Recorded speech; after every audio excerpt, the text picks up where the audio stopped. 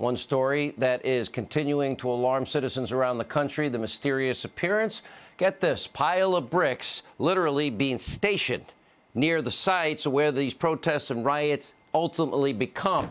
They're staging it.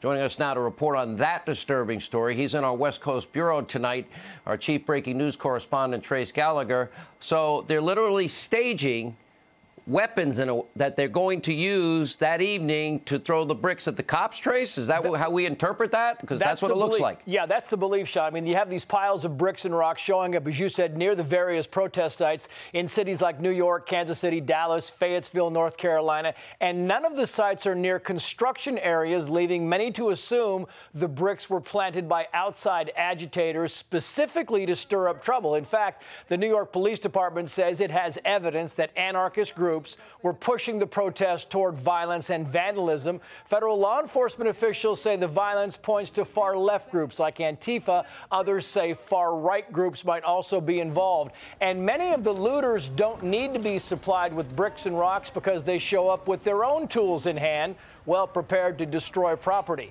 Police in Minneapolis also found caches of stolen vehicles and incendiary devices in areas where numerous fires have broken out. And in Baltimore, there's evidence of double danger. Police have been sweeping the downtown area after, get this, finding both bricks and bottles with potential accelerants already inside them.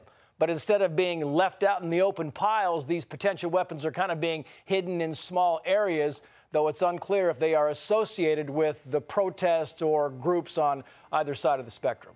Sean. All right, Trace Gallagher, thank you for that report. Yep.